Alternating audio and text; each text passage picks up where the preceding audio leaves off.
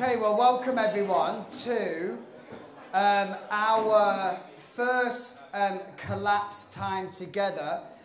This is usually life group nights where we're doing the discipleship, praying with each other, growing in the gifts of the Spirit, etc., etc. I just want to say, we don't normally talk about life groups, particularly when we meet together, but it's been so good just hearing the stories of answered prayer, prophetic moments, just real deep conversations that have started to see people really grow in their identity. That's what community is about, you know. And so I just want to say, for those of you who are plugged into life group, that you will probably be able to encourage those around you who aren't a part of life groups to really get engaged, because that is actually where people are flourishing. Sundays are great, the community is great on a Sunday, but it's in the nitty-gritty of doing life with each other that we actually are able to kind of thrash some of that stuff out, you know. And if anyone knows, if you've ever been married, they say marriage is the best thing for knocking the edges off. Life group is the second best to that. Okay, so if you're not part of life groups will be reconvening again collectively in September. We're going to be launching a prophetic academy where we train the church in hearing the voice of God, how to discern what God is saying, how we to know what to do with that word, and then also learning the various ways that God speaks to us. So we're in a house where we've seen the prophetic move, word of knowledge, dream interpretation, visions, dreams, all that stuff. I really want to impart that to you, that we unlock that. And it's with what we're going to discuss tonight in mind of that. And I'm just aware that there are many new people here today who have walked into this building in maybe the last couple of months, and sometimes we're not really aware of the history of where people come from. So tonight what I want to do is I want to just really make clear who we are as Presence Church. What is the culture and the values, the foundations of who we are, to remind us or to kind of give clarity for the first time for people. I want us to have a look at where we've come from. You know, our history with God is really important. It actually has keys in that enable us to be able to then go from strength to strength, faith to faith, glory to glory. And I believe that God has only just begun doing what he desires to do through a Presence people. And I'm really excited because this building is amazing, and this is a miracle that we're sat in. You know, this is going to be a house of miracles. This is going to be a movement of people where the miraculous is the everyday. And what is the miraculous? It's his world invading ours. That's all it is. It says, your kingdom come, your will be done on earth as it is in heaven. And so I just want to cover a little bit about who we are then as Presence Church. Lauren and I, Lauren, stand up for the people. There you go. Wow, she gets a clap. I got a dull roar. That's what I got in the background. Myself and Lauren, during the time of lockdown, we met just before lockdown. Lauren was told by God that the next person you meet, you were going to marry. I was bounding along to our first date, unbeknown to me that eternity had already decided my fate, like a lamb to the slaughter. And actually, it was an answer to prayer of heart's desire, because I always desired to get married where there was kingdom purpose at the root of it. That's what our marriages are for as well, you know. And during that time of lockdown, we started to feel like God wanted to do something new in the city. And the phrase, put the chair in the air if you just don't care. I thought you were about to start some kind of brawl. Don't you worry, we're a house of healing.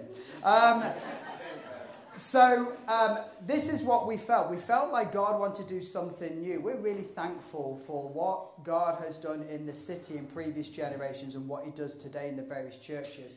But very clearly, Lauren and I felt like God had called us to prepare a house for his glory, that people would be able to come and encounter him.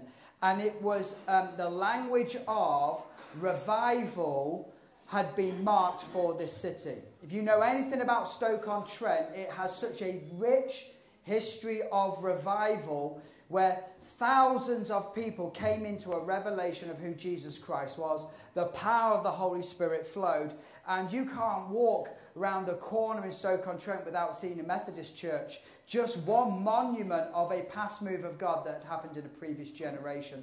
And we believe that God doesn't intend for moments of revival to end with one generation, but they are meant to set up the next generation that they can continue in the revelation of what it is to be a kingdom people. And usually what happens with revival is that one generation they're breaking through, they then hinder the next generation to go further because they make a method out of it. They want to structure it. And we really are a people who desire to not only uncap the wells of what God has already done in this city, but for the old to be added with the new. Do you remember when Jesus said about the scribes that they would take the old out of the storehouse and they will mix it with the new? I believe God wants to do something that this city has never seen before. We're living in a generation that has never seen an awakening of God's presence. They've never encountered his glory where they are literally transformed from one degree of glory because they've beheld him. And I believe that God is positioning us on the precipice of a move of God that is unprecedented. I genuinely believe that. And it's moved us to step out to see God create a space for his glory. And wasn't Sunday just glorious? Yeah. It was a new depth that would garner his presence, church. But I want to tell you, church, we have only just dipped a toenail in what God has for this house. This house is going to be a place of abiding glory that when that coffee shop is open in the week, people get healed just by being in the atmosphere.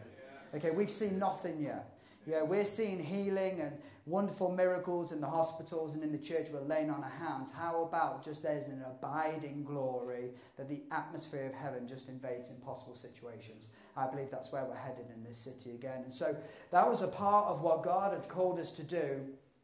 You know, the name and fame of Jesus really is the desire of our heart. Everything that we do is with Jesus in mind, that he receives the fullness of his reward. Because 2,000 years ago, he said that it was finished and he died for all those in the past, those in the present, and all those to come in the future. His sacrifice is so eternal in nature that he is still reaping the rewards of his sacrifice. For me, that is absolutely incredible. And so Presence Church is an expression that would be able to see the name and fame of Jesus exalt and expand across a region and a nation. And that is the sole purpose of it. You can take the branding, take Presence Church away, get rid of the name, delete the logo, etc. We would still have a heart that beats for Jesus, that he would receive all of his glory. And isn't that why we come to be a part of the church? And I think we're all experiencing an awakening, a revival personally to some degree, because we keep coming back. You know, our church services are long.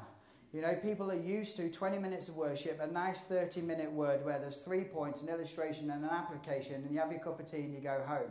But actually, we are so hungry for the presence of God that some of my most incredible moments is when people are staying and worshiping for 45 minutes, an hour after the church service, just because there's a wave of glory that just sweeps over. It's all for Jesus. And if we are not representing Jesus to a city, then this is just a community club. But actually his kingdom is to break out of us. That's what Presence Church is about. And we do that through three main areas, through worship. Worship, you can tell, is our priority. We will hijack a sermon every day of the week if worship takes off. Because why do you need to speak about the person when he's there in the room in the midst of us? And we are so excited to see God doing some incredible things. Relationships are being restored. Bodies are being healed without people praying, but in the atmosphere of worship, that as we praise him, he comes and inhabits the praises of his people. People suddenly start having an encounter, an experience with Jesus, not just having a head knowledge of him. And that is what it means for the knowledge of the glory of the Lord, a contact experience with Jesus. And then we believe in equipping. You know, we try to tailor our messages to equipping your heart and your mind to expect what God is revealing to us. You know, and the Prophetic Academy and the Evangelism Academy that Anthony did only a couple of months ago was all very specific in trying to give tools to the church so that the church can go and do the work of ministry. You know, the man of God thing is dead. We know that, right? The man of God isn't the person that we look to do all this stuff and we all get behind him and celebrate, but true biblical leadership is that the apostles, the prophets, evangelists, pastors and teachers, they equip the saints for work of ministry. So guess who should be seeing more miracles? It should be the body, not the leaders, because their job is to equip and to release you to go into mighty exploits. And that's part of what revival is. We believe that revival is an individual experience. You become awakened to the presence of God in you, continually going deep in your revelation and intimacy with Jesus.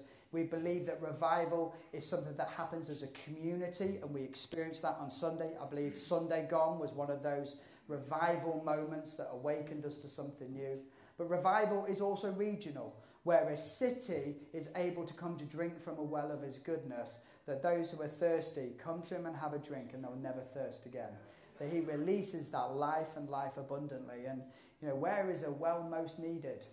Where it's dry, and we're living in a city that is desperately dry, but I believe God's allowed it to get dry so that it can actually just receive what God really wants to give it.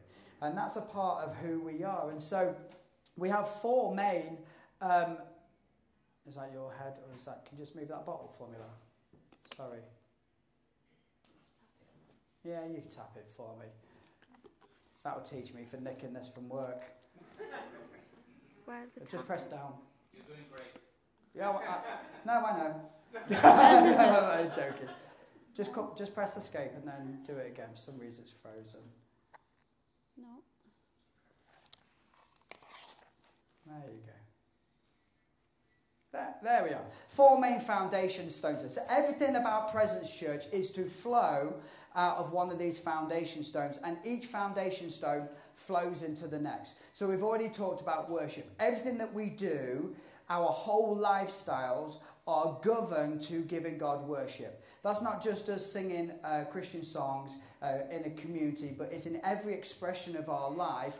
It's in how we interact with each other in relationships. It's in how we offer our gifts to the service of the Lord. It's in how we use our financial resources, our energy and our time. They are all expressions of worship that create space to give glory to God. And we generally believe that that is our primary call, is to be a worshipping people. I heard a phrase a long time ago that a lot of the people look to God at his hand rather than looking to his face. What can they get from God rather than what they can bring? And we really felt that God wanted to create a house where people didn't look to be served, but they came to serve. They came to pour out. So it's my expectation that you come to the house of God with a prophetic word. You come with a psalm. You come with a song, because that's what 1 Corinthians 12 tells us, that each of us comes to the house of God in their expression of worship, ready to edify and build up one another. So it shouldn't be that it's just the front pouring out over the masses, but we should be able to have a word for the person to the left and the right of us, and that's an expression of worship that we have. And it's as we create an environment of worship that we're able to then step into a place of encounter. I believe our worship experiences are incomplete if we haven't met him. We don't do Christian karaoke here. We don't just put some words up and sing along together and have a great time, but we believe that those words are powerful. So if there's a new song that comes up on the screen and I don't know it, you won't find me singing it. I will go through it first to make sure that I understand what I'm singing, because what I want to come out of my mouth needs to flow from the depths of my heart. That's worship. We don't go through the motions. We want an encounter with the living God. And we know that when we gather with him, 2 or 3 of us in his name, there he is present. So I actually see Jesus in front of me and I offer him, I'm literally giving him something. And that's the heart of everything that we do. When I'm ministering the word, yes, I'm ministering to you, but I'm so aware that he is watching and he's listening and even weighing up the motives of why I do what I do, that even that becomes an expression of worship as well. And I believe that that's to be an example for all of us. That everything that we do, from those on the car park, those at the front door, the coffee shop, the people in the week cleaning the toilets, that we never think of those people. They are expressing a heart of worship that says, God, I want to pour into your house. And so that should lead into this encounter where we're truly changed, truly transformed. It's individual, like I said. It's us as a community.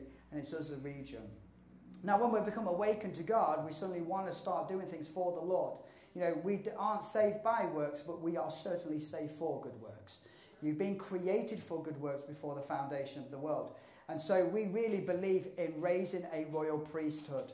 And that is to give you the tools through training, equipping, the preaching of the word, that we can put a sword in the hand of warriors so that they can then go and do the fourth foundation stone, which is kingdom mission. You know, the righteous are as bold as lions, and they'll do mighty exploits, those who know God. And we believe that every single one of you sat in this room, and those who are part of us who aren't here, who are going to be watching, that God has buried kingdom callings on the inside of you that just need to be partnered with, just need to be equipped, and you have the permission to go and extend the kingdom of God in the city or in the nation or the nations. And so that is the house that we are. We come together, we encounter the Lord, we train and equip, and we expect to see you go out. That's what apostolic means. It means to send out. We expect you to be doing mighty exploits with God.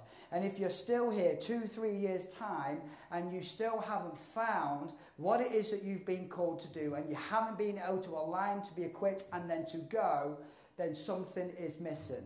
And we need to have a look at how can we awaken you to the call of God upon your life. And that's why we're here.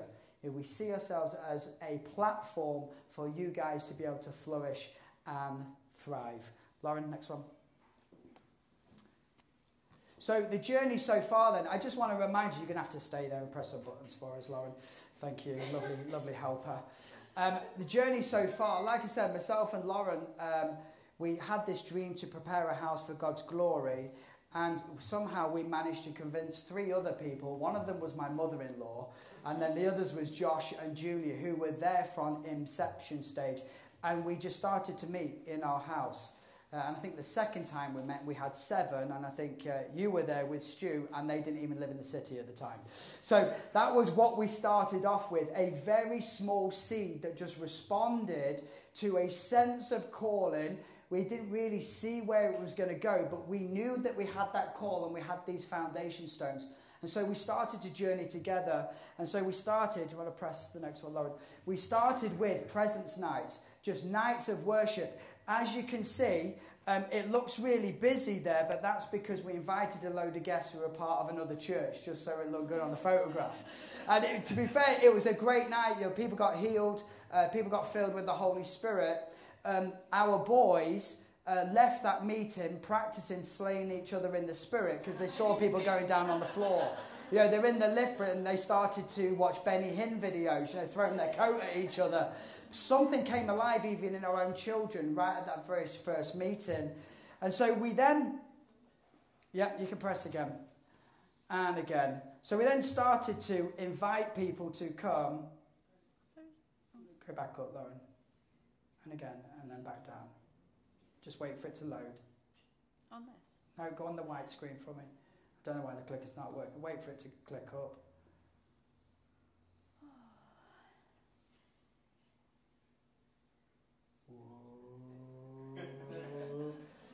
It's like waiting for England to win something, isn't it? So close yet so far. Just click it again. It might not be on there. No. Okay, yeah, just go past it. That's fine. So that's what our church looked like. That was a normal Sunday when we decided to go weekly. Sometimes there was 5 people, sometimes there was 10 people. Every now and then there would be an influx of 15 people, and we thought we had revival in the city.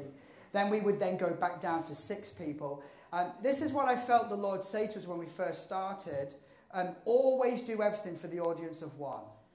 And I remember somebody coming into the church saying, when we were setting up all the text and putting the awful lights at the front, where we thought we were doing a good job, they said, do you not think this is overkill with the amount of numbers of people that we've got? And I just remember saying to him, I never did it for you, I did it for him. Because that was the best that we had to offer. And so there was a time, could you keep clicking, Lauren, for us? There was a time when we went from that we then invited a barbecue. Who remembers the barbecue and came to the barbecue? Jeff, who's now one of our core leaders, I met him at that barbecue. And you might think we're insane, but we just put an invitation out to people who we knew and didn't know, turn up to our house. We were lucky we had any sofas left. You know, we had 30, 40 people turn up for a barbecue. It rained up until about 3 minutes before that barbecue. And we just hosted people and just connected with people.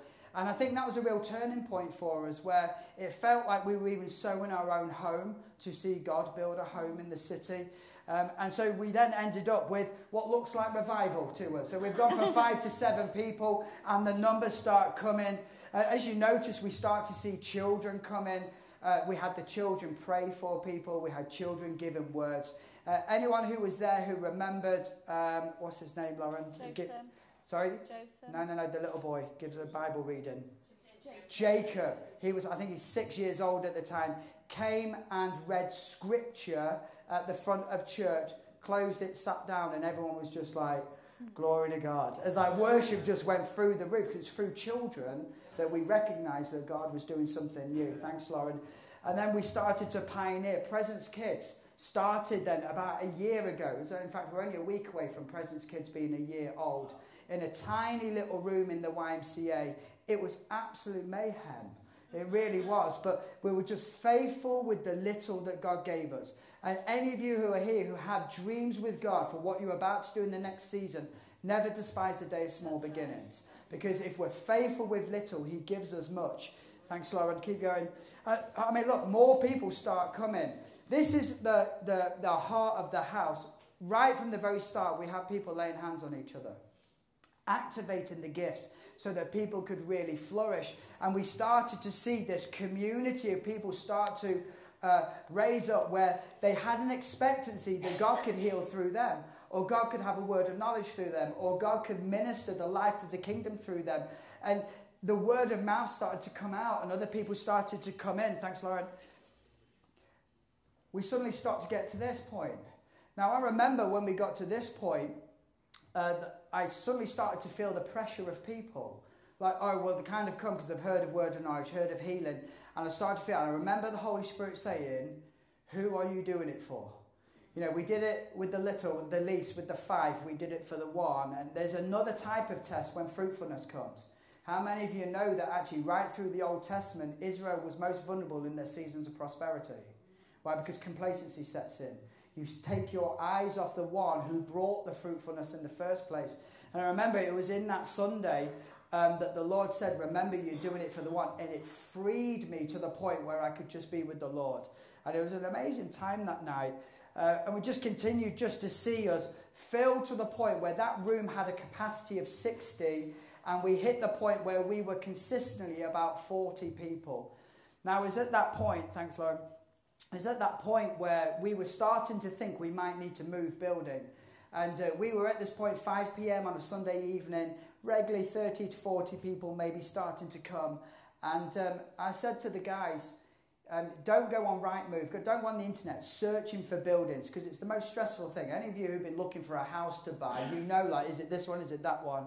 And we just said, God will bring us a building. And it's one of those statements that comes out of your mouth that sounds full of faith, but really, if you were to hold me to it in the moment, I'd be like, what have we just said? But, you know, come the end of November, Trevor Baker came and he released a word saying, God has a house for you, but he's been waiting to make sure that you have the right heart and the right purpose. He said, don't become a silo, become a depot. In other words, don't just gather, don't just hold on. Be a people who send out, who sow people, sow ministries out into the city, and God will bring other people in. A week later, a guy drives onto the car park in this really nice Mercedes, and he says, I don't know why I'm here, but I feel like I need to give church a building. We didn't know what that was going to look like. He was worried about money. He said, I'm not sure you're going to be able to afford it, because he saw the setup that we had that was very basic. And we said, if it's the right building, God will have the money for us. And so we went on. Hopefully this will play for us. Is it going to play? Just use the arrows, Lauren. There we go. This is what we announced to the church on the last Sunday before Christmas. The internet's been the bane of our life at this point. We do actually have our own internet line getting dug in September, by the way, so you'll all be able to on your Wi-Fi. So Let's just give it a few seconds and then we can just have a watch.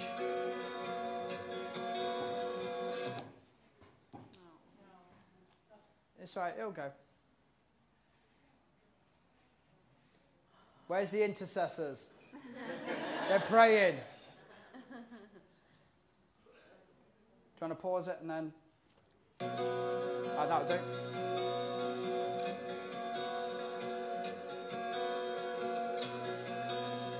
So this is the condition this building was in when we walked in the first time.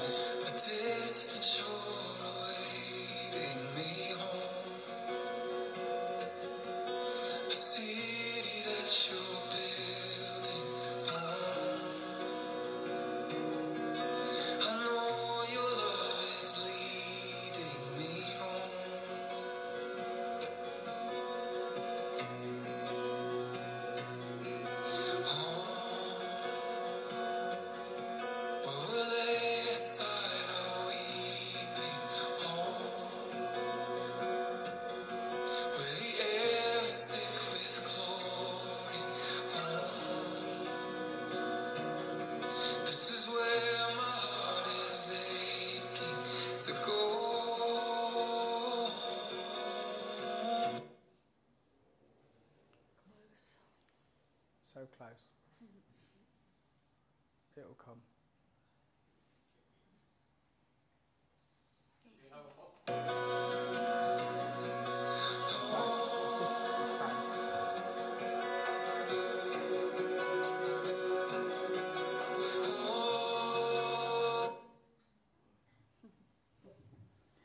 You get the idea of the condition anyway.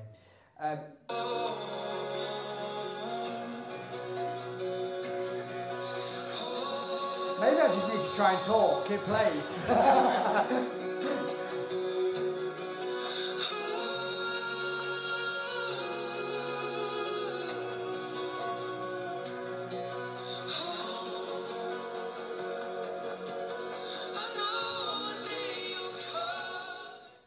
So that was the video that we played. Yeah, you can stay on there. And do you remember the shout and the roar that went up in the room when we announced that God had given us a building? It was. I actually saw this again last night. It's the first time I've seen it in about 5 months. I just started to tear up again, just at the goodness of God. And I remember just thinking, how are we going to have the money? This is a huge project that we're going to take on our hands. We were actually told by workmen that professional workmen wouldn't take on the project. Yeah, God had given us this building, a notorious building, a building that was a nightclub. It then became a nightclub for alternate lifestyles as well. But this is what we noticed. Everybody who came in said, oh, I've got a story about this place. I remember when this happened, or I met this person here, or I fell over those stairs over there. And it was just a place of like, just everybody had something from their youth. This is what I felt the Holy Spirit saying. I'm going to turn that place from a place of story to a house of testimony. And there's an anointing on this house for the stories of God to break out. And we have seen some remarkable stories happen already. And, you know, that weekend we signed a week later. I think it was 2 weeks before Christmas.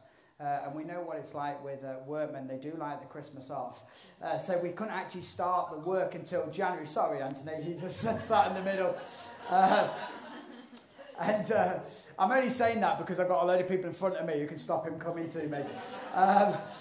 You know, we really felt like we wanted to be in by the end of February. That was like a fast accelerator. Some people were saying you're just not going to be able to get that done. We didn't have the money. We just said yes because it felt like it was the right building. And I just shared with someone saying, I think 25 grand will get us set up. And unbeknown to me, these people hadn't been in a church during lockdown and they were still paying their tithes, but they paid it into a kitty thinking it was going to go to help build a church. Guess how much was in the account?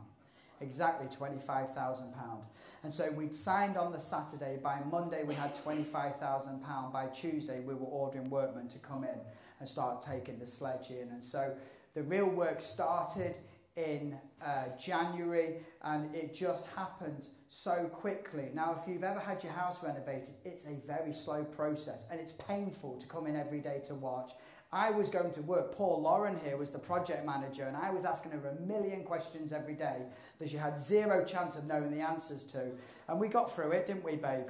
You know, with a bit of Christian counselling and a lot of prayer. But, you know, that's what was starting to happen. It was a real building site. And then towards the end of thinking about we're going to get in, just the church pitched together and just started scraping the windows, scrubbing the floors, dusting. All these were upholstered, were brand new. Sam came in and, you know, we were sometimes here till 10, half 10 at night, and they were just stapling fabric. The church just came together because we caught hold of something that God had given us, something really precious. And so we started our first Sunday in here. That's downstairs. We started in the coffee shop because downstairs was still flooded. It still wasn't ready. And I remember just the sound of worship in this room, that some people actually wanted church to stay in here because of the acoustics. It was actually in here where, name's gone right out of my... Martin got healed from crutches at the back there. Somebody just went over. Paul and Donna went and met. Oh, there you are, Martin. I can see you. You know, they met him in the post office, invited him to come, and we had chairs right round the corner. Remember, we were only a church of 30 to 40 people. We filled this room out the first morning we went to Sundays, and we're like, okay, God, you might be doing something at this point. And he came through, and I remember Paul walking, holding the crutch up all the way down. It looked like something that had come from some crusade somewhere around the world. And, you know, what we didn't know is that Martin had been in a car accident 17 years, walking on crutches. Is that right, Martin? You know, and God just healed him. I think you put the crutch in the back of your car, didn't you? Never got it out again. I remember we went for a men's curry. It was like, now what? I now need to start thinking what life looks like without a crutch. And, you know, we've had the privilege of seeing, that's just one story of many, of just seeing Martin just come increasingly into life and life abundantly. That guy looks completely different to how he did in February when he came. What God can do in 4 months is outstanding. Yeah, absolutely awesome. You know, and Martin's a part of the history of this house. He was the very first significant miracle that happened in here, you know, and we've started seeing, that's what we started off with. And then eventually we went downstairs and we started to see that fill up, you know, just praise and worship. And then we got to this situation here where we baptized 21 people 5 weeks ago. 6 were spontaneous baptisms. 2 of them got saved that morning, jumped into the waters of baptism. When that starts to happen, you start to think, okay, God, you're doing something much bigger than we expected. And we've got to the point now where if everybody who is connected to Presence Church, who say that this is home, came at the same time, we are actually only left with seated on the floor. And some people in that Sunday were sat on the floor. There were people stood in the aisles. And Trevor came the week later, and he just saw a room packed. The first time he came in November, there was about 40 of us. He comes in, there was about 160 people in the room in the space of 5 months. And he just says, I believe that God is, you know, doing something here. And he says, I wouldn't be surprised if there's another church in 6 months. And just something exploded in my heart. Something sank in Lawrence. Because church planting Luke was a bit of a beast the first time round, not knowing what we were doing. And it set us in motion. Here's the thing about vision. God will often only show you part. Remember, he desires to do immeasurably more than anything we ever ask or imagine. And I see our lives like a scroll that is unrolling. You know, Psalm 40, I think, talks about the scrolls of our days that have been written in eternity. And I believe that as we're faithful with what he's revealed, he reveals more of the scroll. And so what happened on that Sunday is that our heart became awakened, where suddenly a church planting vision was reawakened on the inside of us. And we thought this, we're going to come to a point where people stop coming to the house because there's not enough room for them. And I'm at work a couple of days later, and the art teacher has been watching, she's a Catholic, was watching what had been going on at the church, drove to come here, but saw it completely full and drove away because she thought it was too busy. When you have that problem, you know God's doing something new. And so we're at this point now where we really believe that God is calling us to open a brand new Presence Church site at the end of September or the first week of October. That is an amazing opportunity for us to see what God desires to do increasingly, you know. And I love this building. I love the community that's being developed. But here's the thing, Presence Church isn't this building. Presence Church is a movement of people who have responded to an apostolic call to go and take the gospel into a city that is dying. And like I said on Sunday, if we have a church of 2,600, people will be inviting us in, be inviting our worship team in, inviting our speakers, saying, how did you do it? And saying that we've been successful, but that's only 1% of this city's population. This is a city of 260,000 people, and I believe that God wants to aggressively plant churches in this city. Not for building any man's empire, but for creating jars that his oil will be able to fill them. And so I just believe the next one for us, Lauren. I believe the purpose has kind of landed in 2 Kings 3. Remember the story when Hezekiah is led by Ahab to go to war, and they go sort of the way of the wilderness, and they're running out of water. And the soldiers are going to die, the animals are going to die. And what do? They call the prophet. Now, what did the prophet do? The prophet called for the musicians. And I believe that's just another prophetic confirmation for us that keeping a heart of worship is the foundation of everything. Every breakthrough we get as a house flows out of a place of worship. And so he says, now bring me a musician. And then it happened when the musician played that the hand of the Lord came upon him. This is Elisha. And he said, thus says the Lord, make this valley full of ditches. For thus says the Lord, you shall not see wind, nor shall you see rain, yet that valley shall be filled with water, so that you, your cattle, and your animals may drink. And this is a simple matter in the sight of the Lord. Oh, and by the way, he will also deliver the Moabites into your hand. Here's the prophetic picture that I believe the Lord has brought us to Presence Church, that as we plant another site, we are only creating a ditch for God to supernaturally fill. That in the same way he has supernaturally filled the YMCA, who supernaturally draw people to this building, he is going to do the same again when we move out. And I believe that our call in this city is to create space for God to come fill. And so long as we prioritize the worship, we prioritize the encounter with the Lord where we're changed and transformed, we're equipping the saints for the work of ministry, and we're aggressively sending them out, commission them for kingdom mission, we will see every ditch that we dig filled supernaturally with the harvest that he has set apart in this city. Isn't that amazing? So I truly believe that we get to choose where to cap out. And I believe if we continue to just keep multiplying and sending people out, God will increasingly fill the places that are made by people who go, and also fill the houses that are opened up in the future.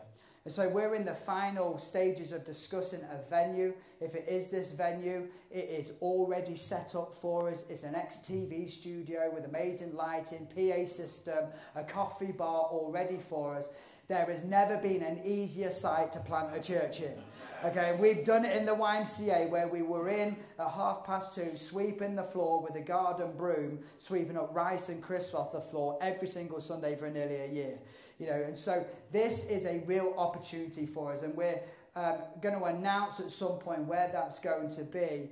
But I want to just talk about the strategy.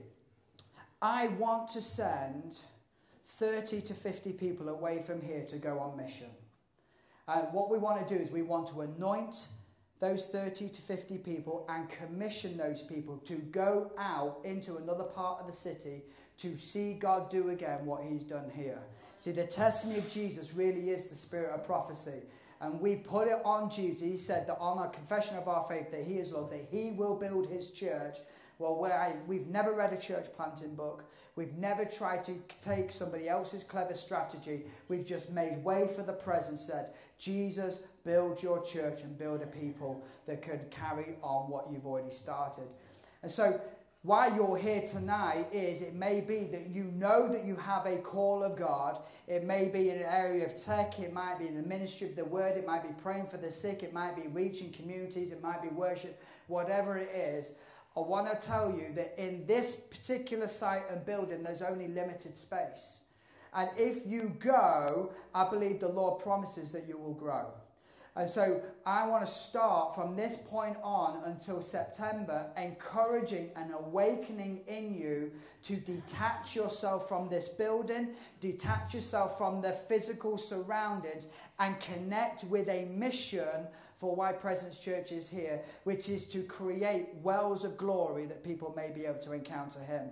And I believe that as we do that and create space, and we continue to multiply, this site will refill back up to 170. The new site will fill up to 150. And then guess what we're going to do? We're going to take a 50 from that site, plant a church, take another 50 from this one, send them out into the city and plant another church. Why? Not so that we can build Presence Church. You can take that away right now. But so that the people of God are activated to do the work of ministry. That's what I want to awaken on the inside of you tonight, that you are a part of a movement of people. We're not just a community gathering that meet in this beautiful building. I don't believe this is the last building we're going to have. But I do believe that God wants to send you out. You are the church. And the church advances and the gates of hell shall not prevail. So we're an advancing missionary organisation. And so the strategy for that then, well look, just go back up there for us. The strategy of that will then be is, what we're looking at doing is we're going to establish 3 worship teams.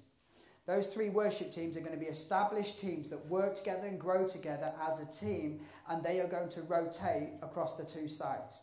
So what that will mean is that the site over there and the site here will be getting the same connection, the same experience of worship, the same expertise, the same anointing, and it means that actually it creates this fluid connection as one body, where it isn't, oh, that's that group over there and this is this group, but they stay connected to the bigger picture. And so with 3 teams, each will serve at 2 sites, then they're going to have a week's rest. And then they'll serve at this site, then the next site, then they'll have a week's rest. And we start to rotate. Now, what will eventually happen is that we will see an established worship team raise up in that location, where they then can then produce a second and a third team, so that when they plant out from there, they can do exactly the same, that they start to serve the different sites. The same will happen with the leadership. So with the leadership, we have a core group of leadership. We do want to establish an apostolic leadership over Presence Church, where you have the voice that's apostolic and prophetic, the evangelist voice, the pastoral wisdom, as well as the teaching wisdom, that then actually pour into the 2 different sites.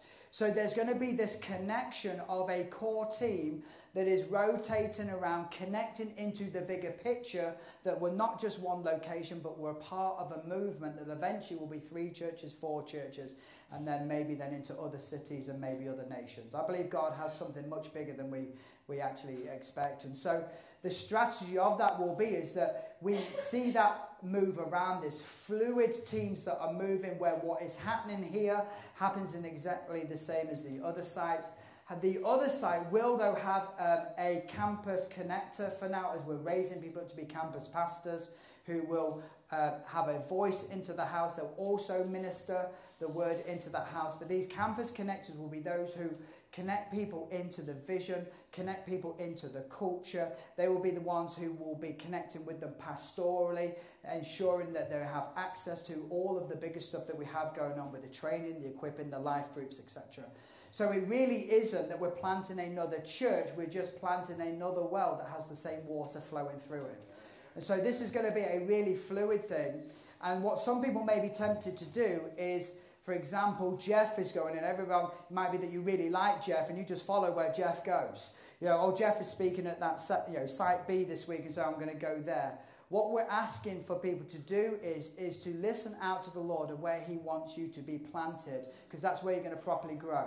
Because as the speakers and the ministry rotates, you're going to get a full expression of what God desires to get into the house, not just following an expression through the house. And so if you are part of that 30 to 50 people who desire to go and be a part of that mission out into another part of the city, then that would be your primary location.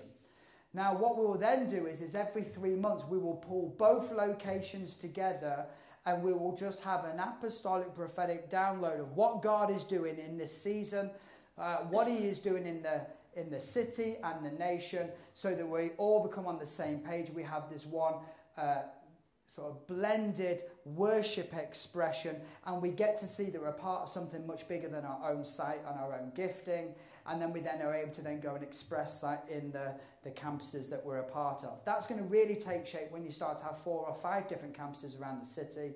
We actually believe we're going to have a presence church in each of the 6 towns in Stoke-on-Trent. That's what I believe is going to happen, and I believe it's going to happen in the next 4 years.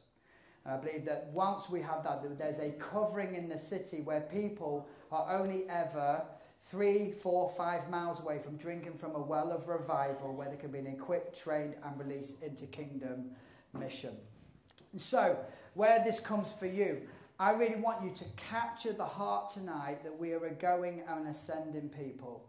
I really believe that the gospel is a going message, that we haven't just been brought in just to anchor ourselves to the floor. I saw a prophetic picture of people unhooking chains from the foundation and being able to be carried by the Holy Spirit to go into new ventures. That's what I see happening. And so the language over the next few weeks and months will be very much the language of hearing the go of the gospel, carrying what we have here that is so precious, it's been fruitful, but taking this and taking it into another part of the city. And I believe that the Lord is asking us to sow Presence Church as a seed into another part. And so sending those 30 to 50 people is an intentional act to create space for harvest, because we will not grow anymore if we stay how we are.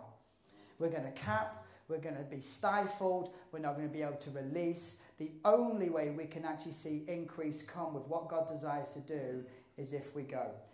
And I'm really looking forward to getting back on that pioneering front of breaking new ground. I can't tell you how excited I am. I love all of this, but there is nothing quite like going into a new area and seeing God establish something fresh. And I have an appetite for it again. And so we're going to go for it. Because the bold, the righteous are bold as lions. And so I really want you to think about going. If you look at the graphic behind you, you see that you've got the central dots and they're springing to another dot. It's a prophetic picture of how connected we are, that what is in one house is equally flowing in another house. And I do believe that actually we should be having not one weaker house than another. That's why we're going to send our best. We're going to send the best worship teams. We're going to send the best ministry, the best equipping, so that that house can truly get established and planted in that area, so then it's able to then host in its own right as well. And so we're going to go dig. And so as you go, I believe you're going to grow. I really do. I believe it creates space for you to step into ministry. We'll train up ministry teams to go lay hands on the sick, to step into the prophetic, to step into healing, to grow in our heart of service. So there's going to be coffee shops there. There's going to be pastoral needs. There's going to be welcoming and all of that type of need of welcoming people in and serving teams. And I do believe that your gifting will increasingly become more frustrated if we stay in this silo. But if we break out, we're going to suddenly start to see people flourish. And here's the thing, when you say yes to go, suddenly vision starts unfolding in front of you. Strategy starts to come. Suddenly you start getting ideas that you've never thought of, and you wonder why, and it's just because you said yes to go. That's all it is. So I am not a pastor who wants to have a church where there's 1,000 of us sat in every single week. I am not interested in that at all. Give me 6 churches with 150 people each, where all 150 of those are flourishing in their gifts, thriving in their calls upon their life, and then we'll actually have a church that's flourishing that the scriptures tell us about. And so as you go, you will grow, but also I'm asking you to sow your life. Not much, but I want you to sow yourself. I want you to sow if potentially you're feeling that awakening, you feel connected to here, that actually in the sacrifice of going into something that's not established and something new, a seed has to die in order for it to be able to produce fruit.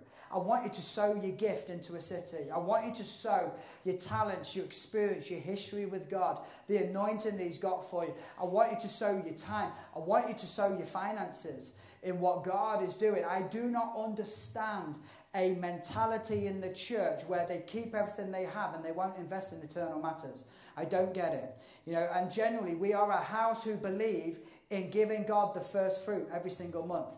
It is seed in our hand. And if you see this as fruitful soil, I would encourage you, if you're not already giving your first fruit, your tithe to the Lord, you need to be praying about why or if that's something that you should be doing. Okay, and as you do that and respond to the Lord in faithfulness, go and look at his word. What does the word say about a generous people sowing? Because you cannot read the book of Acts and you can't even read Jesus' ministry separating the work of the kingdom from what we do with our wallets. And people don't like it because they're bad examples, but this is what he says. We can't trust ourselves with the natural resources that he's given us. How can he ever entrust us with the kingdom ones? And so we're going to sow everything that we've got. For some of you, it may be that you're intentionally setting up a seed that's sown every single month faithfully. It might be that it goes to one side or the other. It really doesn't matter. But if you believe that you've been called to this house, you're telling me you've been called to be a missionary people, and missionary people sow everything that they've got. And so I really want to encourage you in that area. But it isn't just money. We know that. But it's also the sowing of who you are, your time, giving it to people, the gifting. We have people coming round our house for prayer ministry. Let me tell you, we're tired. We've had full-time jobs. I've got one more day, by the way.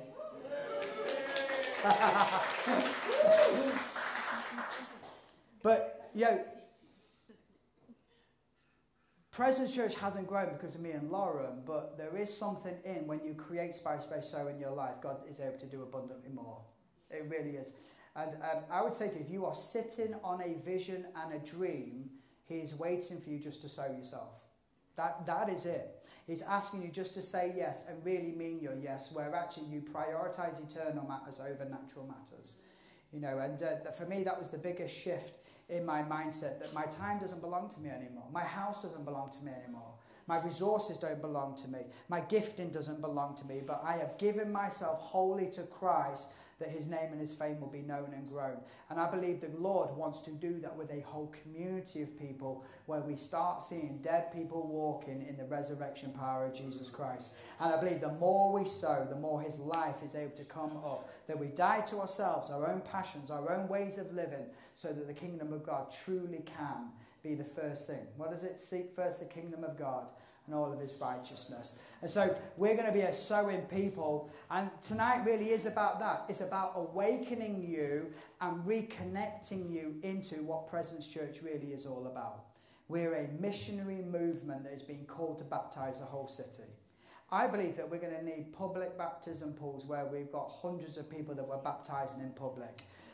Multiple people in this room have seen us house revival tents in parks in the city where we're preaching the gospel and there's healing breaking out. People get free haircuts and beauty things that are going on, but blessing the city, but with the power of the gospel, where we actually start to believe we are who he says that we are. And we can only do that when we actually get to go. And so this is just but the first step. And if I'm being completely honest with you, it is still overwhelming every time we try and do something new. Even what God did on Sunday, just that first taste of that new season, that increased anointing that God's put on the house, it overwhelmed me. And it may look like we know what we're doing, but trust us, we're just people who are saying yes like you are.